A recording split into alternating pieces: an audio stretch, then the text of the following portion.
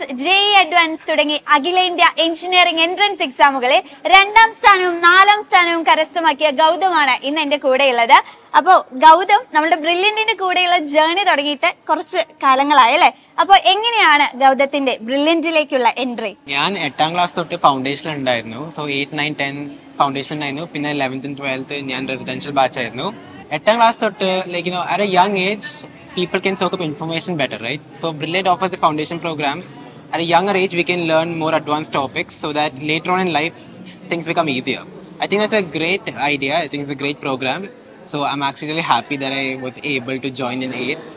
Right? It really helped me in my journey. അപ്പോൾ നമ്മളുടെ foundation 8ാം class മുതൽ foundation പ്രോഗ്രാമിന്റെ ഭാഗമായിരുന്നു നമ്മളുടെ ഗൗതം. അപ്പോൾ നമ്മളുടെ ഈ ഒരു ഫൗണ്ടേഷൻ പ്രോഗ്രാം ഈ ഒരു 2ാം സ്ഥാനവും 4ാം സ്ഥാനത്തിലേക്ക് എത്താനായിട്ട് എത്രത്തോളം ഹെൽപ്പ് ചെയ്തിട്ടുണ്ട്? നന്നായി ഹെൽപ്പ് ചെയ്തിട്ടുണ്ട്. ടീച്ചേഴ്സ് വെരി ഹെൽപ്ഫുൾ ആണ്. ലൈക്ക് പിന്നെ കൂടാതെ they taught like 11th and 12th topics back in 9th and 10th itself. When I reached 11th, it was so much easier. It felt so much easier and I was able to learn stuff very quickly. ഇപ്പൊ നമ്മൾ +1, +2 പഠിക്കുന്ന ഇന്റഗ്രേഷനും ഡിഫറൻസിയേഷനും ഒക്കെ നിങ്ങൾ അതിനു മുന്നേ തന്നെ ഫൗണ്ടേഷനിലൊക്കെ പഠിക്കുന്നുണ്ട് അല്ലേ? അതായത് തൊട്ട് മുന്നേ തന്നെ ഇവര് അഡ്വാൻസ്ഡ് ആയിട്ടുള്ള കാര്യങ്ങളൊക്കെ ഫൗണ്ടേഷൻ കോഴ്സിൽ ഓൾറെഡി പഠിക്കുന്നുണ്ട്. അപ്പൊ അതുകൊണ്ട് തന്നെ നല്ല എളുപ്പമായിരുന്നു, അല്ലെങ്കിൽ ക്രാക്ക് ചെയ്യാൻ കുറച്ച് എളുപ്പമായിരുന്നു എന്നാണ് നമ്മളുടെ ഗൗതം പറയുന്നത്. അപ്പോൾ ഏതെങ്കിലുമൊക്കെ വേറെ എക്സാംസുകളൊക്കെ ക്വാളിഫൈ ചെയ്തിട്ടുണ്ടോ? ഞാൻ ഒളിമ്പ്യാഡ്സ് എഴുതുന്ന ടൈപ്പ് ആയിരുന്നു. സോ ഞാൻ മാത്തമാറ്റിക്കൽ ഒളിമ്പ്യാഡും ഫിസിക്സും ആസ്ട്രോണമിയും ക്വാളിഫൈ ചെയ്തിട്ടുണ്ട്.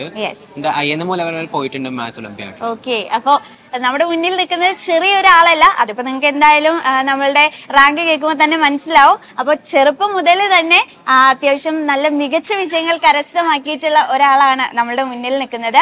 അപ്പോൾ എല്ലാവരുടെയും ഒരു വലിയ ഡൗട്ട് ആയിരിക്കും, ഇപ്പൊ നമ്മൾ ഫൗണ്ടേഷൻ പഠിക്കുന്ന സമയത്ത് നമുക്ക് കുറച്ചധികം കാര്യങ്ങളും ടോപ്പിക്സ് ഒക്കെ പഠിക്കാനുണ്ട് അല്ലെ? അപ്പൊ സ്കൂളിലും നമുക്ക് ഒരുപാട് കാര്യങ്ങൾ പഠിക്കാനുണ്ട്, സ്കൂളിലെ കുറെ വർക്കുകൾ ഉണ്ട്. അപ്പൊ എങ്ങനെയാണ് എല്ലാം കൂടി ഒന്ന് മാനേജ് ചെയ്ത് കൊണ്ടുപോയിട്ടുണ്ടായിരുന്നത്? Initially I did have difficulties because there's so much study here, this is also school, right? But then once I got on track, because I understood the brilliant topics, the school topics became so much easier that I didn't have any struggle with them. So I was able to progress my studies normally. അപ്പോൾ ഏത് subject ആയിരുന്നു foundation ഒക്കെ പഠിക്കുമ്പോൾ കുറച്ച് ബുദ്ധിമുട്ടായിട്ട് തോന്നിയത്, അല്ലെങ്കിൽ ഭയങ്കര ഇഷ്ടപ്പെട്ട സബ്ജക്റ്റ് ഏതായിരുന്നു പഠിക്കാനായിട്ട്?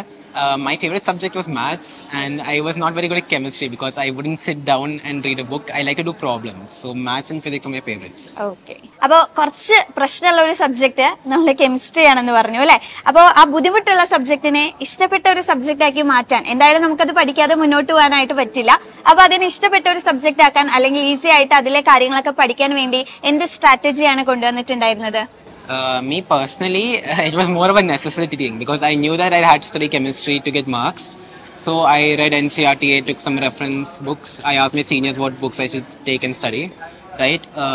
And since I didn't like chemistry that much, I decided to look for topics in chemistry which I did like. So organic and physical were very fun, right? Okay. So I spent more time on those and I was able to start liking the subject as a whole.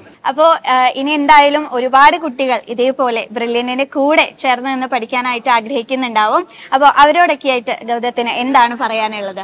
If you have a favorite subject, you should hone that subject and make it the best you can. And if you have a weak subject, you're supposed to bring that to a moderate level so that you can get at least a decent mark in that, right?